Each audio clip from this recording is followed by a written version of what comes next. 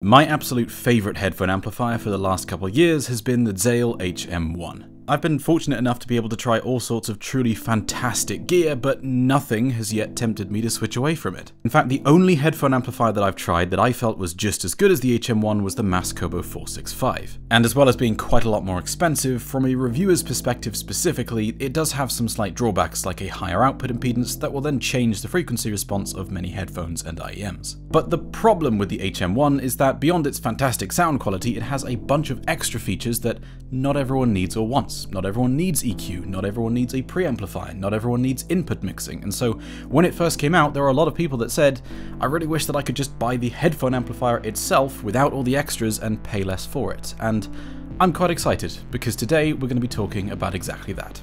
This is the Zähl H1.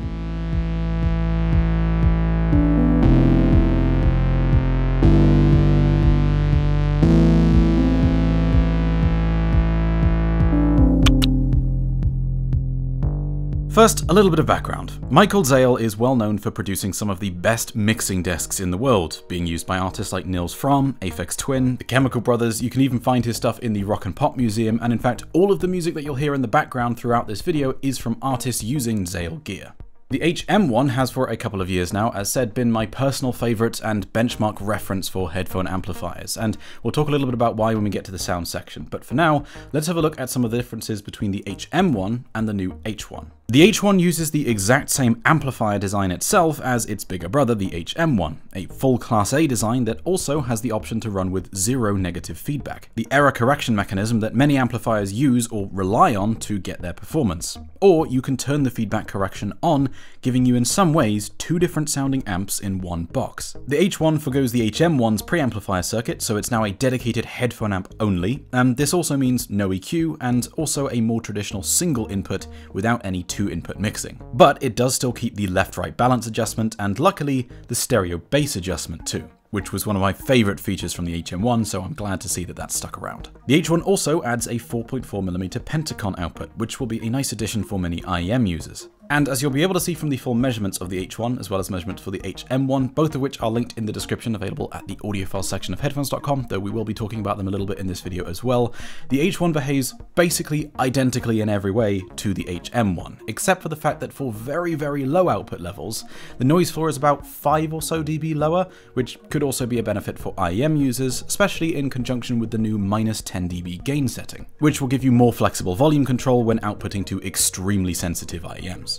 From a build quality perspective, the main two differences seen here are that the unit itself is a little slimmer than the HM1, and the power supply transformer is now internal within the unit, encased in a mu metal shield, which does seem to work quite well given as the power supply noise is kept entirely under -150 dB. Otherwise, the construction is pretty much the same as the HM1, with a gorgeously finished front and end plate, a space grey coating on the main body and fins, which has what I can best describe as a slight sparkle to it.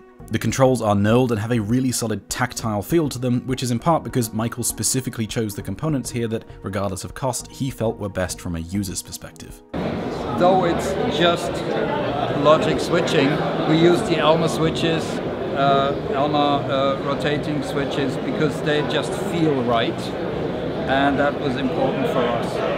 There's a lot of other hidden aspects to this, which really shows how much attention to detail has gone into the design at every single stage. Even small things like the fact that the volume control has a separate logic circuit, so when you turn it down all the way, it's not just attenuating via the potentiometer. When you hit the minimum, a logic circuit clicks a relay and completely disconnects the input, rather than just relying on the volume attenuation alone. Or that internally, every single piece of the chassis, from the end plate to the sides and the fins to the lid itself, has an individual dedicated grounding connection, because why not? The mains transformer has individual windings for not just the left and right channels, but also a third one just for the logic circuit and the LEDs on the front, just to keep those completely separate from any of the audio signal path stuff. The components for the amplifier are also binned, so it's not just a case of ordering a set of components and putting the amp together.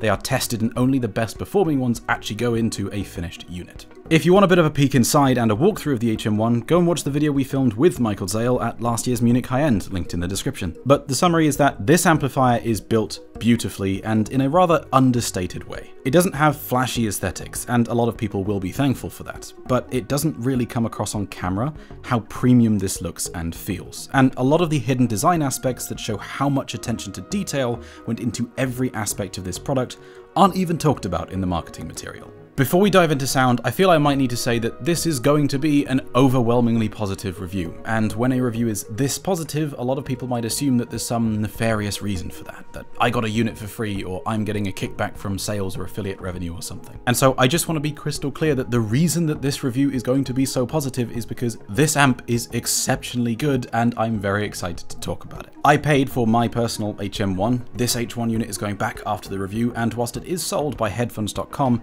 we on the content team are kept completely separate from the business side of things and are in a unique position versus other reviewers to be able to say whatever we want about anything we choose to cover without needing to worry at all about how it could otherwise financially affect us. We have a video explaining how the Headphone Show works, and it's important to be transparent about this stuff, so I'd encourage you to go and watch that. But we on the content team get paid a flat amount. It does not matter if headphones.com sells 1 unit of something or 1 million units of something.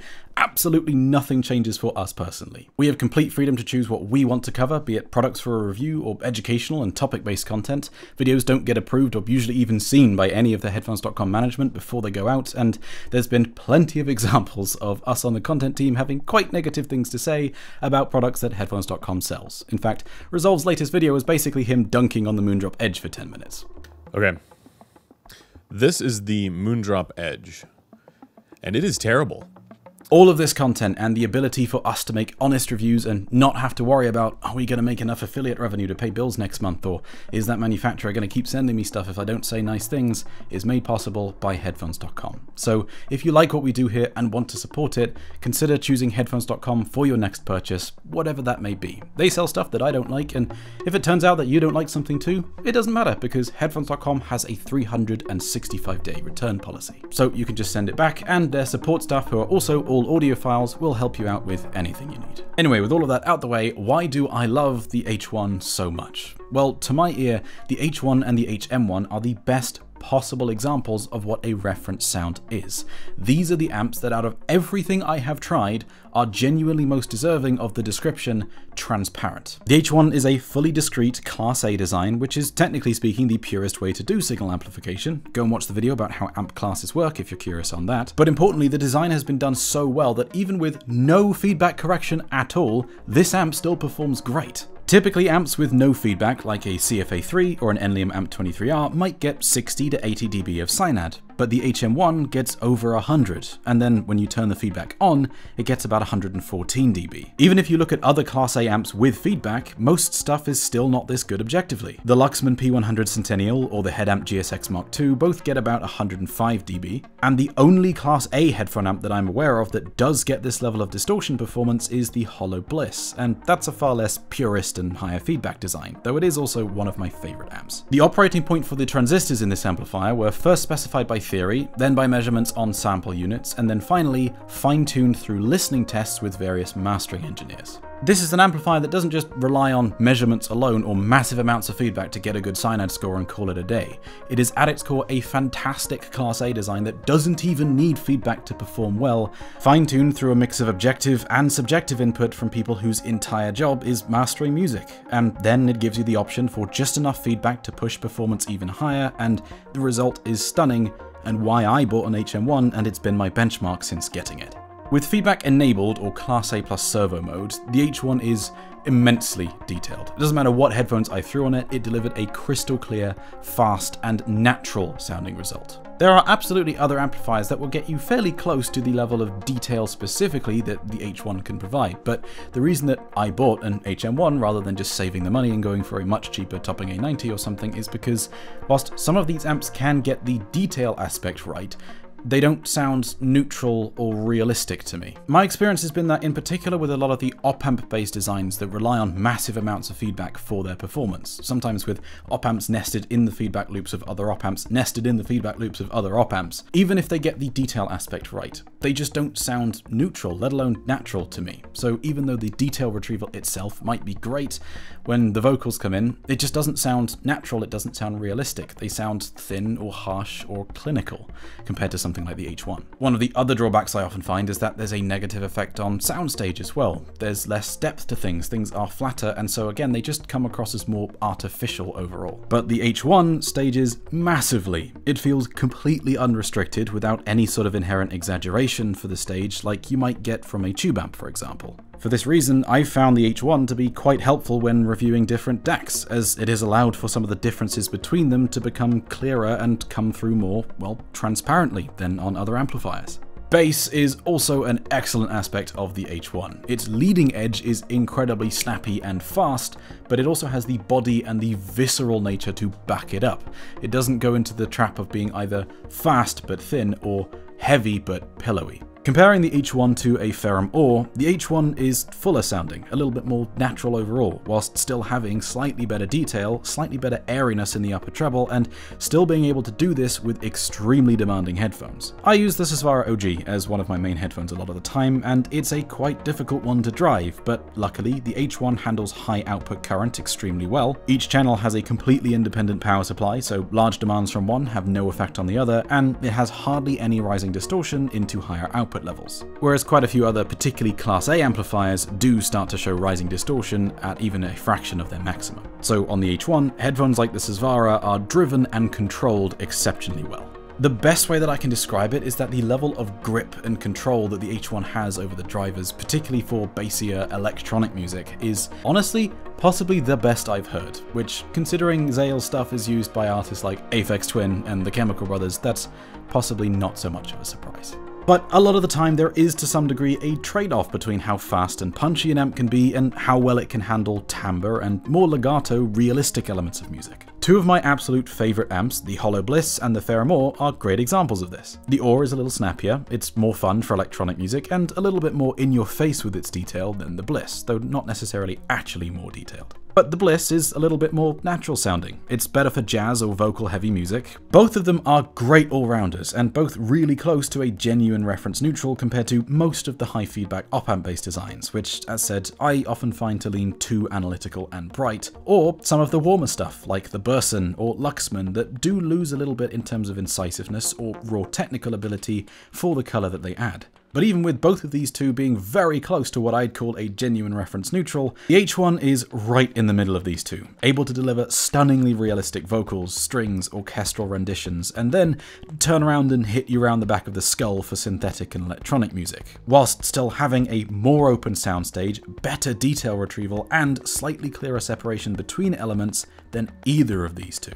And if you do want to add just a touch of flavour to the music, that's where the zero feedback mode comes in. By turning off the feedback, you get a little more second-order harmonics. You get a slightly warmer, slightly richer presentation. It makes things sound just a little bit more lush compared to neutral, but it's not what I'd call a more laid-back sound. In fact, the tactility and definition in the bass is still exceptionally good. It doesn't soften things up or loosen things up down there. But it adds just a slight sweetness to things in the mid-range and treble that allows this amp to synergize with headphones like the Sennheiser HG800 or the Hyperman Susvara Unveiled and take the edge off their inherent brightness without sacrificing detail. Having both of these options at your fingertips is really nice. It means that you can choose between a sound that is as close to a genuine transparent neutral as I've personally heard in a headphone amp, with some of the best technical ability I've heard in a headphone amp, or you can choose a sound that still keeps almost all of that technical ability but adds a little bit of tasteful warmth and colour to the sound. Now, to be clear, the zero feedback mode does not turn the H1 into a chord alto or a tubey sound or something. It's not a drastic change, and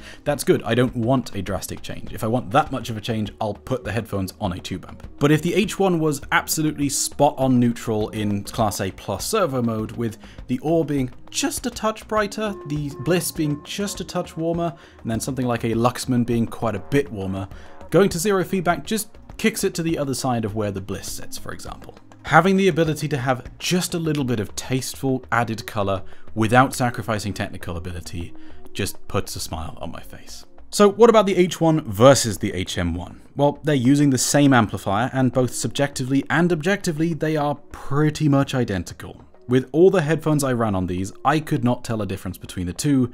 They sounded identical to me. If you're running ultra-sensitive IEMs like Campfire Andromedas or something, then maybe the 4 or 5 dB lower noise floor on the H1 might be a benefit to you, but for the IEMs that I did have here, again, I honestly could not tell a difference between these two. They sounded identical to me, which is good because it means that if you don't need the extra features of the HM1, the H1 really is a streamlined HM1, the exact same sound, just without all the extra bits for less money. Now, I do love and use the features on the HM1 a lot. The EQ is very well done and something that allows me to make quick adjustments to whatever headphone I might be wanting to listen to, and to do so in a way that is drastically more transparent than what most other analog EQ options available will give you. The change in distortion when maxing out the EQ on the HM1 is a couple dB, whereas on something like a Shitlokius, it can be over 40 dB.